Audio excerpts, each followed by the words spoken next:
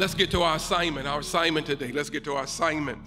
This month, as Pastor Jamie has spoken already, is us inhabiting rest. What does rest feel like? What does it look like?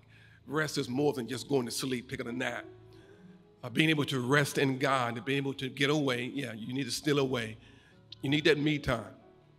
Everybody needs that me time. And if you're with somebody in relationship that does not allow you to have me time, you are in a dangerous relationship. Let me say, everybody, the only person who can be with you 24/7 is God. Everyone needs some, say, me time. Me time. I love you, but I need some me time. Me time does not mean sin time.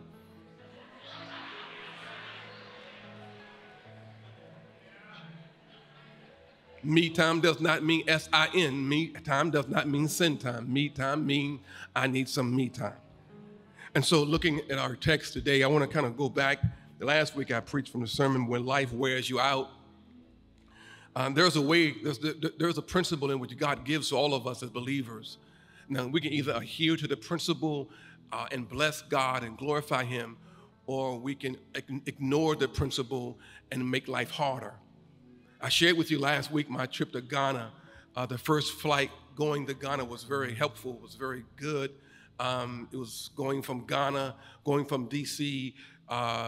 Straight to Ghana, to Togo, and from Togo to Ghana itself, Accra. But coming back, I took a different route.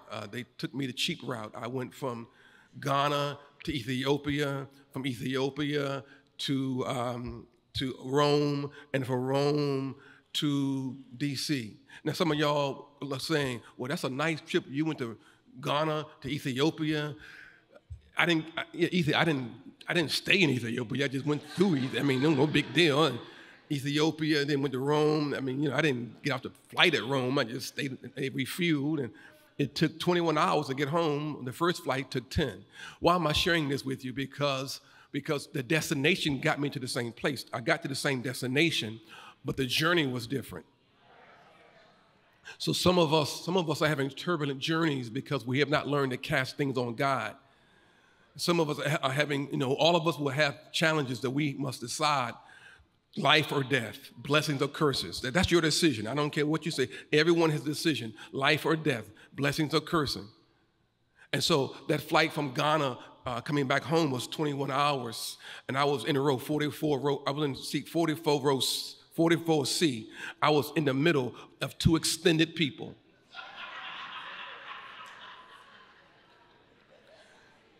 They were so selfish. I had no armrest. I don't know why folk think that because you're in the middle, you get no access to armrest. I wanted to be indignant, but was too many people on the plane that looked like me. And so I'm speaking of the journey. The journey was different, same destination. But what determines your journey? What determines your ride? All of us have some bumpy rides every now and then. The Bible is vividly clear, but there are principles that help us govern ourselves when these rides become turbulent. They're heavy. And that's what I want to finish teaching on today. How do you ride out the storm? How do you actually ride out the storm? Now, for those of you who aren't in a storm right now, we praise and bless God for you. I'm not going to be like haters who say, keep on living, you're going to see sooner or later. That's haterism.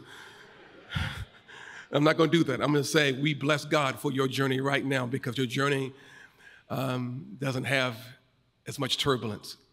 So come on with me in the Gospel of Matthew, chapter 11. I won't hold you long today. The Gospel of Matthew, come on and stand with me as a sign of when the word is spoken, we change our posture. It is more than physical for me right now. This is not a physical stand.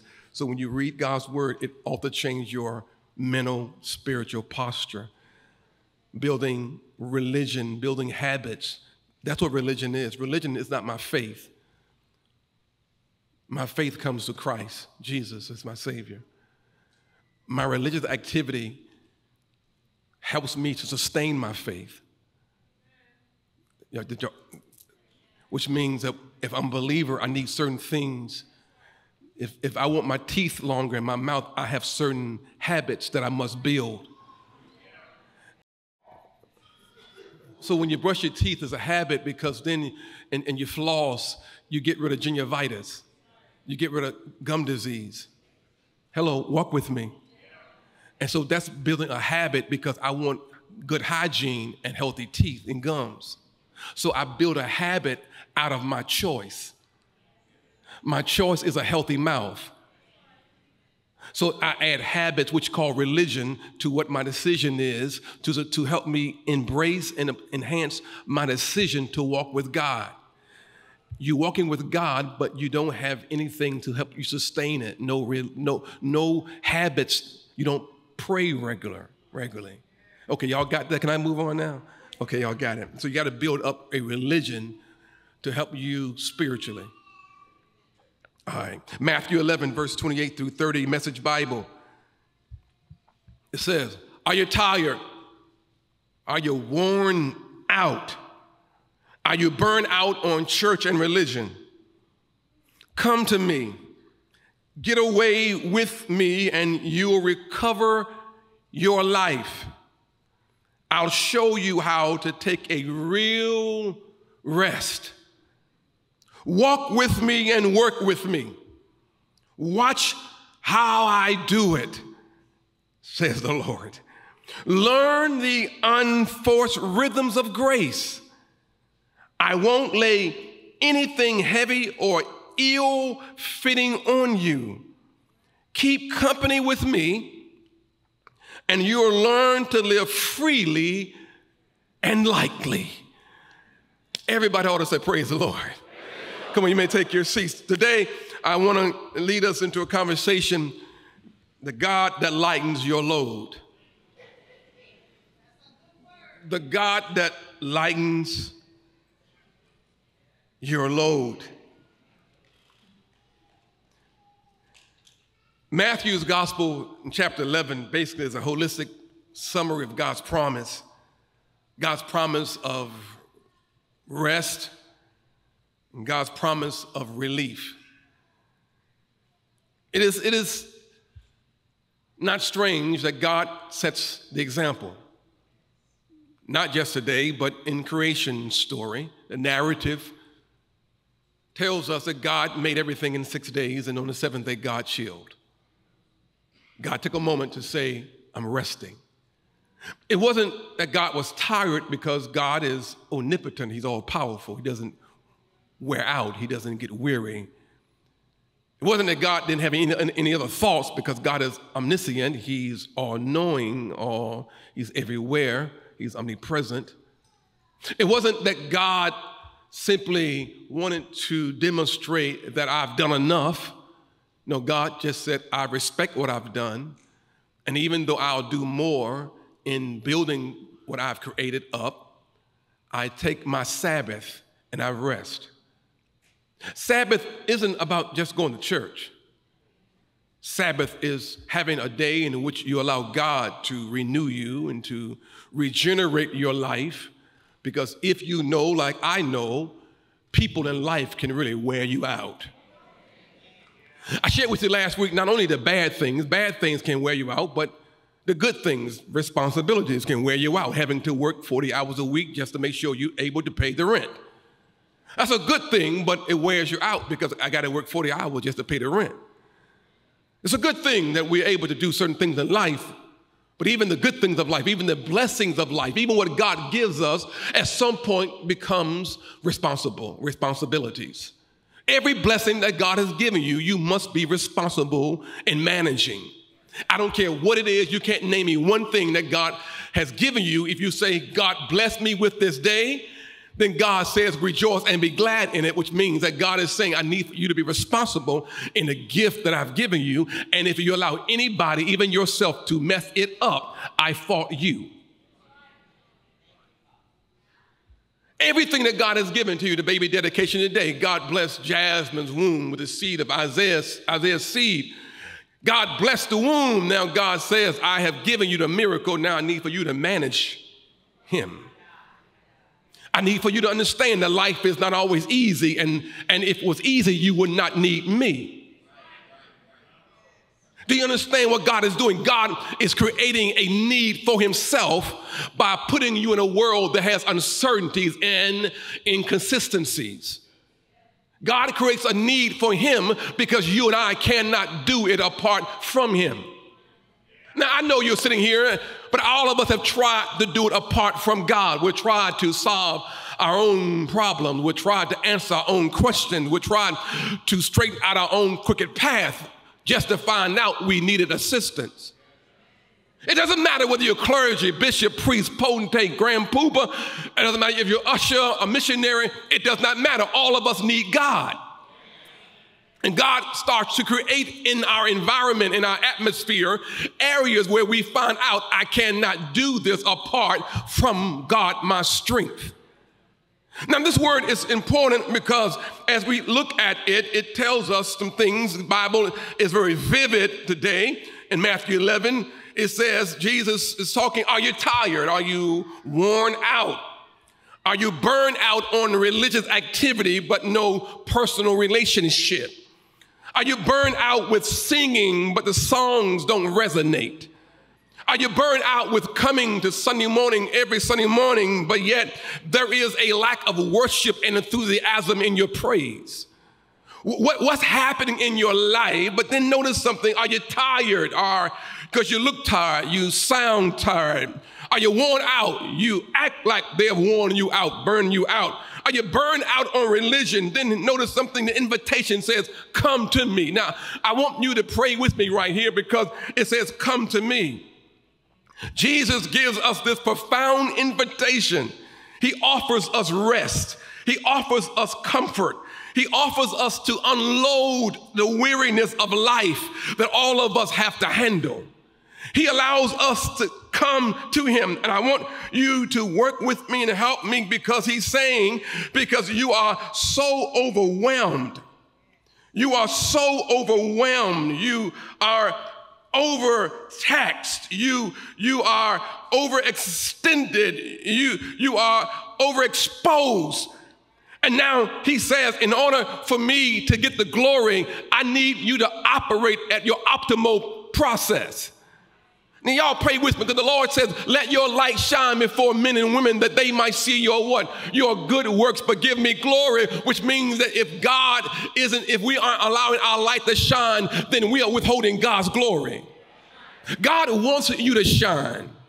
God wants you to glorify him. He wants the world to know that he can take a mess up and give them a message.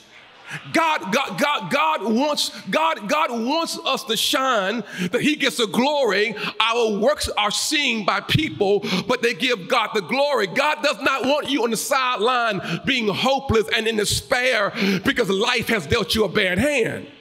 The truth be told, everyone on your road at some point in time has been dealt a bad hand. I dare you to look at your neighbor and say, neighbor, play the hand you've been dealt. Play the hand you've been dealt, because the Apostle Paul says you got to learn some things about this life. Learn to be content, which means that God ought to get the glory whether I feel better or feel worse. Y'all pray with me if you will. Y'all help me out. So therefore, the writer Matthew declares unto us Jesus' words, come unto me, all ye that labor. And what I love about this is Jesus recognizes that the people are tired, they're worn out, and they are burned out on religious activity. Now, I must be honest, here it is, because some folk will not allow you to be sacredly human. Some folk won't allow you to be sacredly human or a God man or a God woman.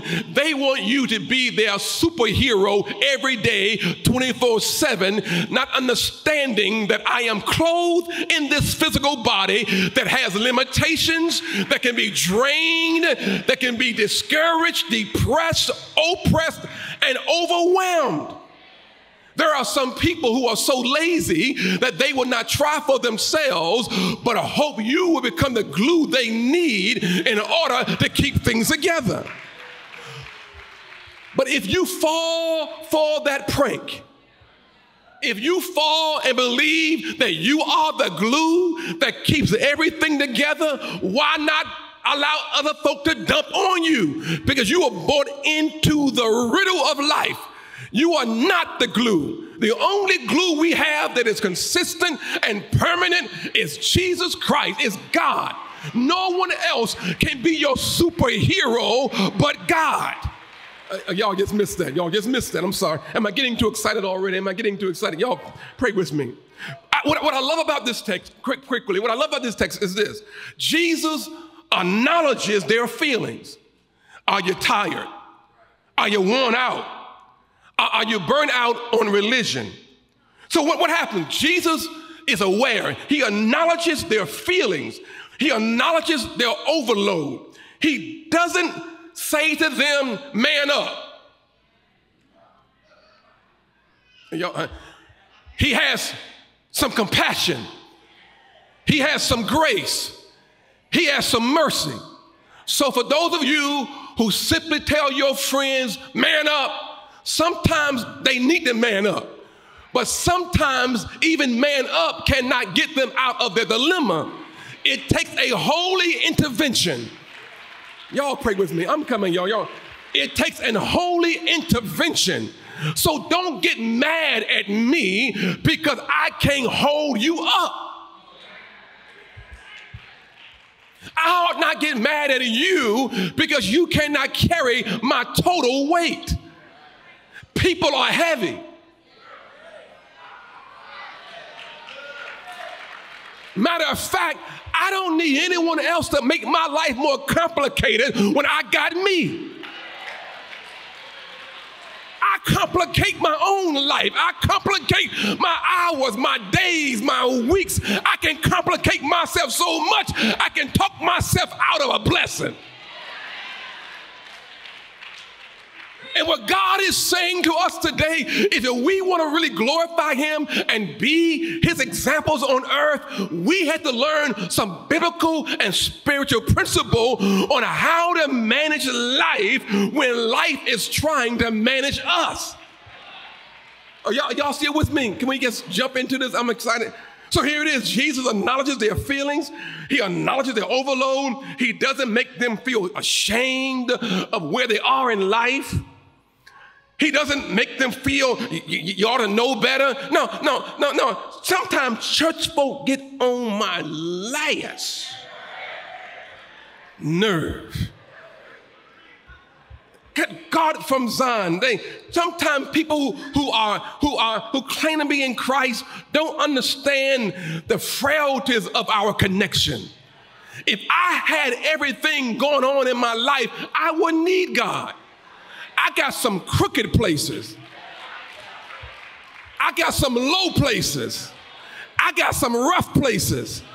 I got some places with no carpet on the floor, torn up. I got some places in my life that if you look closely, you will run away. But I'm so thankful that God does not turn away from our ugliness. He faces our ugliness. He sees our demons. He recognizes the things that we have not yet gotten right. He understands that we are tired, worn out, bent over, drained, tapped out, giving up. He knows that we are about to lose our mind. And God says, I'm here to intervene for you. Okay, y'all don't get that? And I'm grateful that he allows us to be human, but not stay in a place of victimization. This word is for somebody here, because God does not want us in a place of victimization. He sees your hurt. He sees you're torn up. He sees you're worn out. He sees you're tired of religious activity. But he also says, I see you, but do you see me? He cares, listen, he cares about your feelings. He cares about how you are going through. He just doesn't want to get you to heaven. If all he wanted was to get you to heaven, the day you were born again, he would have blinked his eye and you would have been at heaven's gate. So why does God allow me to stay here and go through the stuff I'm going through? But the Bible says in this world, you're going to have some trials and tribulations, but you represent me. Be of good cheer, for I have overcome. Y'all got to help me. I've overcome what? The world. So we ought to give God glory by recognizing the stuff we're in, but hearing God's voice, come unto me, all ye who labor and are heavy laden, and I will give you some peace. I will give you rest in the middle of your chaos. I'll give you peace in the middle of your confusion. I'll give you help in the middle of your discomfort. This is what God is saying, not what I'm saying, because I can be to you what only God can be to you. He's my Alpha and my Omega, the beginning and the end. He paid the sin debt on Calvary cross to rescue you from the grip of Satan. He's the one who makes Satan his footstool, and we stand in the name of Jesus, and we have victory. How can you have victory if you are unwilling to conquer anything? I'm sorry, I'm getting excited, y'all, getting emotional. I got to get y'all out of here. But Jesus, first of all, he acknowledges their emotions. He acknowledges their feelings. Feelings are not right or wrong. It's just how I feel about an experience. It's what I do with those feelings can bring me into a place of obedience or disobedience, into a place of right or wrong, into a place of help or being hindered. It is how I handle my emotions, my feelings. I can't let my feelings dictate, because we walk not by feelings, but we walk by faith, not by sight, but by faith, not by my emotions, but by faith, not by facts, but by faith, because God overrides facts and say what the enemy meant for evil, facts, he turned those things around and made those things good for you. So let me hasten on to my points here, because I really want to help you, because he says, are you tired? Are you worn out? Are you burnt out on religion? Notice something. Look at the profound invitation. He's inviting not healthy folk. Look at what he's doing.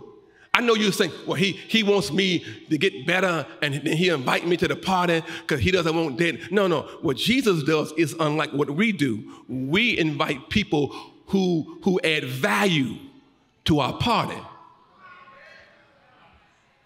Jesus adds value to the people he invites to the party. Y'all just missed that. Y'all just missed that then. Y'all. No. What am I saying?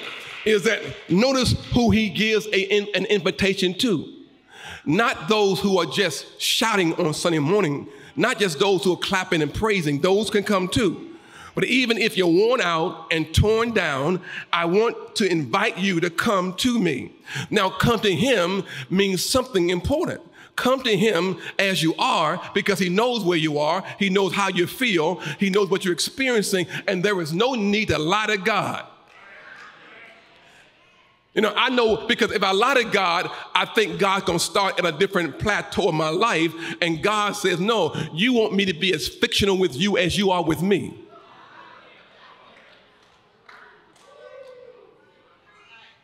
Y'all got it? Y'all got it? So you want God to start on a level that you know good as well you ain't on. Well, I'm going to call those things that are not as though they are. You are? Okay. God does not need for you to lie to yourself in order to see his strength. Okay? So the word come, this is the invitation. I want to move on because come to him, which means if you come to me, I'll help you deal with your worry. Because it's important here, because worry can hinder your physical health. Chronic worry can lead to stress-related conditions like headaches, migraines, digestive problems, muscle tension, even cardiovascular issues. Because why? I am worried over something and it's internalized, and now my body is paying the price. Y'all still with me? Can I have 2 more minutes and I'll be done? Okay. It also, worry can strain your mental health. How many of you like me? I have enough going on up here. I have enough going on up here day after day, and worry does not help me get through my day. Worry is a projection on what might happen that I know I can't fix. You are worried about something that you know you can't fix, but you're still worried. Can I be honest with you? I'm almost there. Arrogance and victimization are similar. Because both require you to lift you. Y'all help me. Y'all, okay. Church folk talk more about arrogance than they do about victimization. Woe is me. Life can't get no better. If it wasn't for bad luck, I have no luck at all. No, y'all still here? Victimization and arrogance requires the same level of energy. It focuses on me and not my strength. Arrogance says, I can do anything I want to do anytime to anybody. I'm this, I'm that, I'm bad. I am a slice of bread with peanut butter and jelly rolled on top.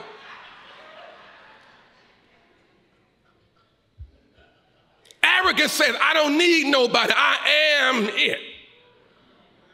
It focuses on the personal pronoun, me. It's me. It's I. But when you feel as though you are a victim, it does the same thing that someone who's arrogant, because now I'm not this, I ain't nothing. I ain't gonna never have nothing. I ain't gonna never make it out of this turmoil. Life just ain't meant to have me. Maybe I should just go on somewhere else because this ain't working for me. No. God is saying you gotta work through some stuff. Walk with me, work with me. His word says, walk with me, work with me, because you got potential in your life. But if you don't use it the right way, your oppression can lead you into depression. Okay, y'all, okay, I'm almost there.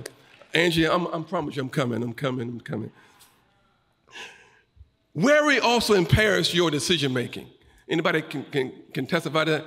How many of you wish you could take something back you did? Rest of y'all lying. It's trying, it's just you and I. It's just us together. Nobody else understands that. How many of y'all really wish you could take it back? You said it, you did it. You really wish you could take it back. You made a wrong decision. It was a wrong action. You reacted out of something. But now, because God is saying you didn't wait, you didn't be still enough. You didn't have rest. You were agitated to move out of your alignment with God. You were pressured into making a decision that did not have to be made at the moment. Because don't you ever allow someone else's emergency to become yours. Baby, I know you're in trouble, but it ain't got nothing to do with me. I'm praying for you, but I can't make a decision, a life or death decision, when I am in the middle of turmoil myself. I love you enough to carry you to Jesus, because Jesus got everything you need. Baby, I'm in this thing with you. We both need a Savior. We both need a Lord. We both need a Redeemer. We both need a healer. We both need a deliverer. We both need a fulfiller. We need somebody who's stronger than us. I'm sorry. Oh. Are you tired? Are you worn out? Christ is saying, I get it. in this world, I get you're tired. I get you worn out. Even if you don't say anything, even if you paint the Joker smile on your face, God knows your heart. Even if you can paint it on and fool the world, what does it profit a man or woman to fool the whole world and lose their soul? You are faking it. You are faking it so much God can't even speak truth to you because you do not know truth. You have faked it so long you call fake truth. It's okay not to be okay, especially when I can go to Jesus and tell God all about my trials and tell God about my fixations and tell God about my habits and watch God work on me. It may not come in one day. It may not come in 1 month. It may not come in 1 year. But if I just hold on,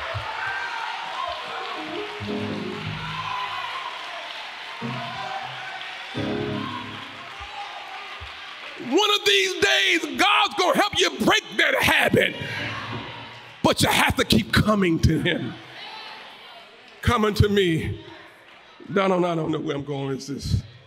Coming to me, all ye who labor and are heavy laden, I will give you rest.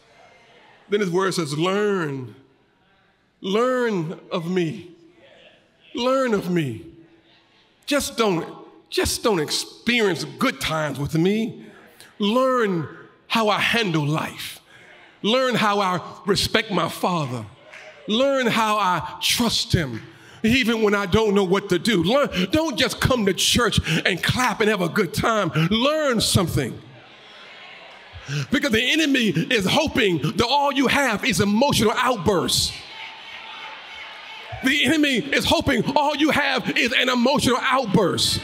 Either you're happy and you're shouting, or you're crying and you're slobbing over your defeat. And the enemy is happy when there's no word in your mind. There's no word in your soul. Thy word have I hid in my heart, that I may not sin against thee. That when I'm in trouble, I don't run from trouble, but I run to Jesus. Thy word have I hid in my heart. And the heart is not here. The heart is here. I hid that word in my heart. So when the enemy came, the Spirit of God raised up a Holy Ghost standard, and the enemy could not get to me because of the Holy Ghost intervention in your life, in my life. I'm sorry, y'all. I am so sorry. I'm all emotional, y'all. I'm too loud and I'm emotional. But I'm grateful. That transformation requires learning. Discipleship requires learning. It doesn't just require your emotions. It requires you to learn something. So when the devil comes in and says, turn this stone into bread, you will say to the devil, man shall not live by bread alone, but by every word that proceedeth out of the mouth of God. When the enemy comes and lures you in with some enticement, you will say, man cannot entice me where God has kept me. This whole thing, church, so God is willing to say, come. And you don't have to come in the best condition. I remember years ago when I started getting back into church, I got saved, weed won't do it. I'm being honest, I was doing weed, and weed won't healing me. And I came to church as I was. I had a fifth of Dr. Bacardi rum and an ounce in my car. But God says, come on to me just as you are. Because people were telling me, well, fix this and then come. If I can fix it on my own, I ain't coming.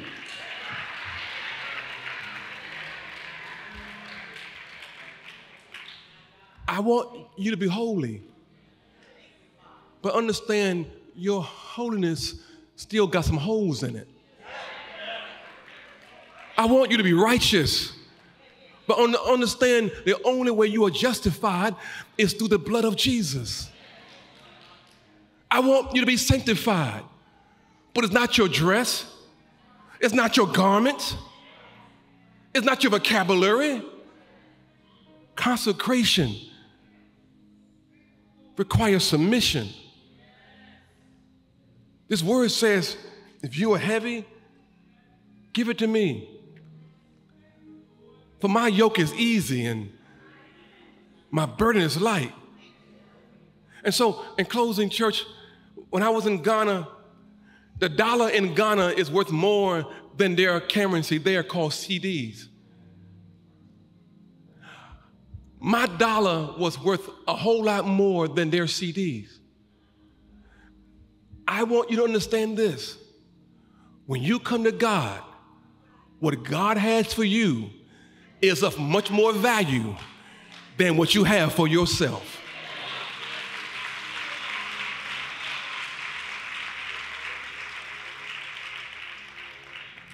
I don't have to be in debt, nor do I have to be a millionaire to understand that I'm rich in Jesus. I just have to learn the proper stewardship principles to help me not spend all my money on things I want and then beg for what I need.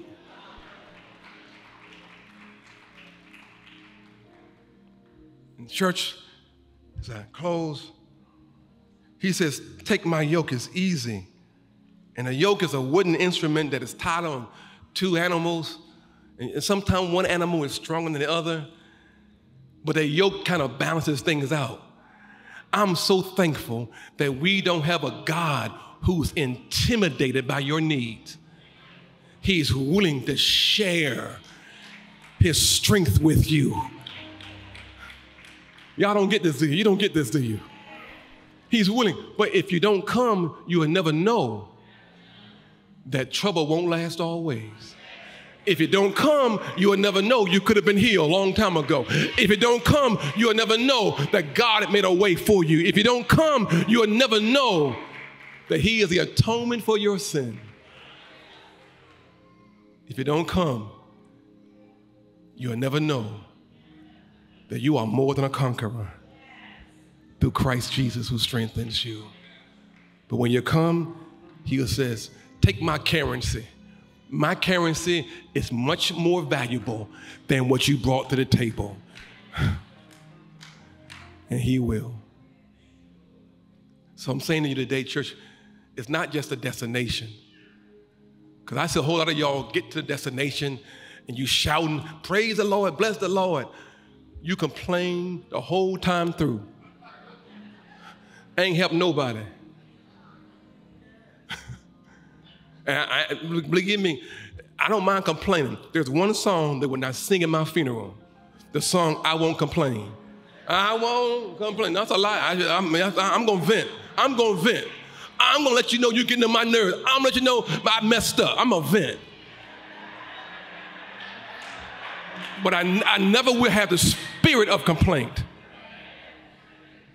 I never will have the spirit of complaint because God has been too wonderful. It's not magic. It's not magic. It is God's purposeful design to show you his sovereignty. And so, church, as I close, Pastor Jamie, can you help me today, man? My throat is I've been too long, but I was watching the Olympics the other day. And the Olympics had a young lady from Germany, a shot putter. The entire time she was lagging behind. She threw and she failed, which really hindered her throw, her distance. And as she went back to her seat, they saw her mumbling and saying something. She's from Germany. She went with the intentions to win gold, but right now, she was in almost last place. There was nothing that she could do. They didn't think that she could do anything because she had one more throw. Say one more throw. That's all I need is one more throw. She had one more throw.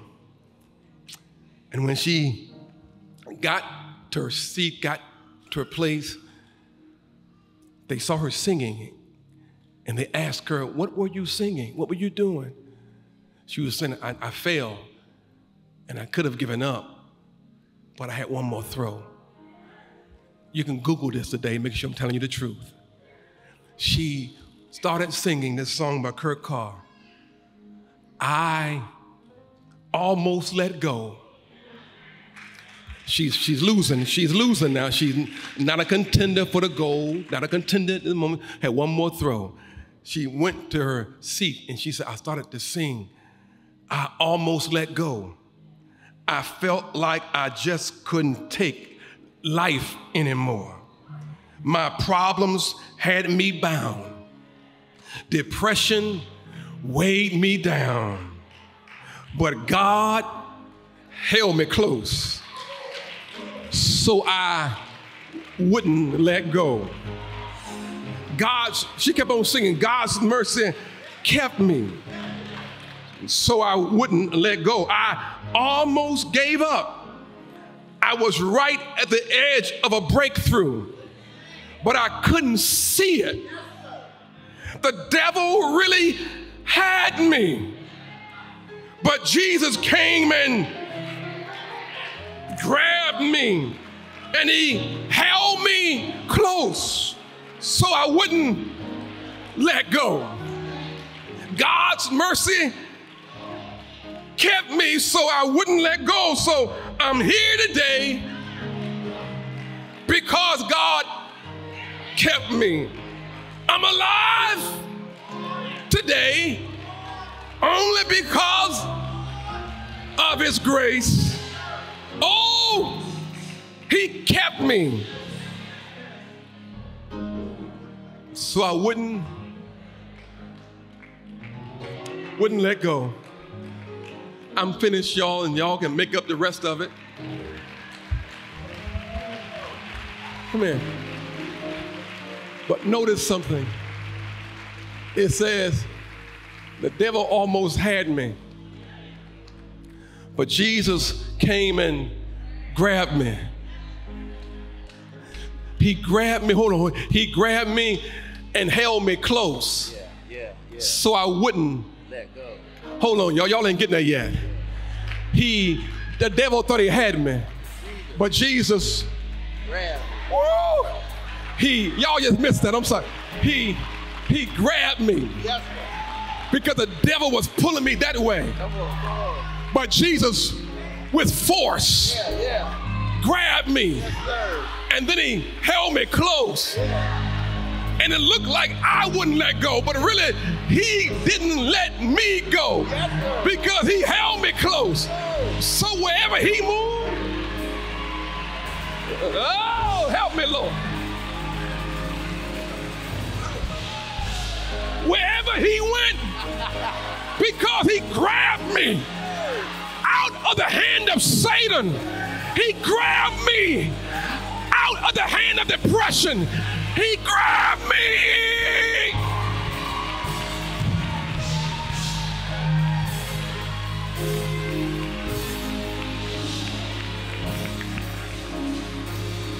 Just take a few moments and give God praise for his keeping power.